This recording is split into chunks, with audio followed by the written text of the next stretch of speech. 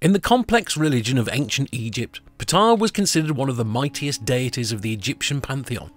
Known as the creator god who brought all things into being, Ptah was held in special regard by the people of Egypt, and was also known as the patron god of craftsmen and architects. Ptah was originally worshipped as the local deity of Memphis, but as the city of Memphis rose in power and became the capital of Egypt during the First Dynasty, the worship of Ptah surged to prominence, and Ptah came to be celebrated throughout all of Egypt. As Memphis's role expanded throughout Egypt, so did reverence for Ptah's power. Ptah's companion was the warrior goddess Sekhmet. Ptah and Sekhmet together created a son, Nefertum, god of youth and the lotus blossom. Together the three deities were called the Memphite Triad, and their cult was one of the largest of the Egyptian dynastic history. Egyptians who were part of the Memphite Triad cult believed that Ptah was the most important of all of Egypt's gods. Ptah was revered by his followers as the most ancient god, and therefore the creator of all things, including other deities, the sun, the earth, and was responsible for new growth and vegetation. Various creation stories of Egyptian mythology state that Ptah made the other deities of the pantheon by imagining them in his heart and speaking them into life with his tongue. After speaking the gods into being, he then began to breathe on wood, metal, and stone to make the other creatures of the cosmos. Whenever a new town, city, village, temple, or shrine was built, it was said that Ptah must have spoken them into being first, and it was Ptah's ceremonies that were often first celebrated after breaking ground. Throughout the centuries, the god Ptah took on many different forms.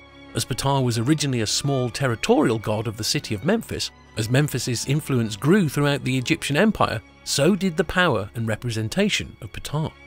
Originally, it is believed that Ptah was represented as a naked and grotesque dwarf, one of the dwarven deities of the pre-dynastic kingdoms. Egyptologists often associate early worship of Ptah with another dwarf god named Bes, the god of childbirth. However, as reverence for Ptah grew, soon Ptah began to take on a statelier form.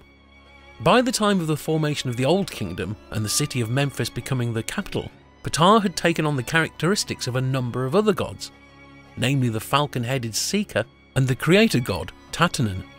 In Ptah taking on the characteristics of the god Seeker, Ptah took on Seeker's white shroud and crown, the Atef, which was also linked to Osiris.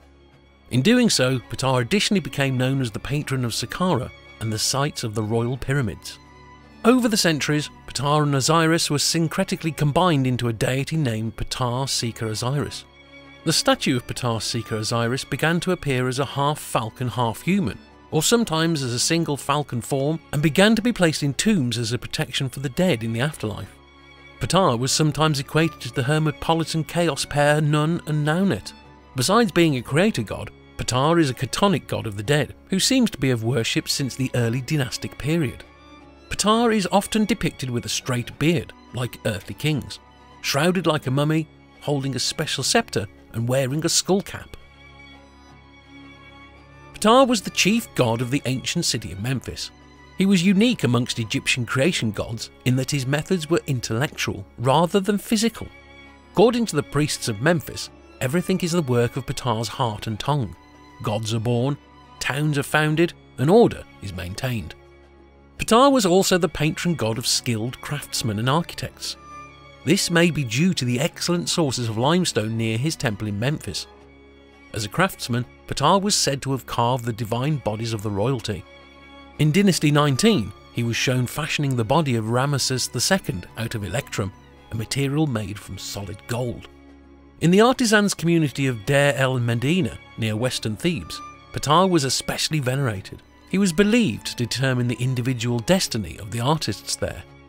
Craftsmen carved statues dedicated to their god.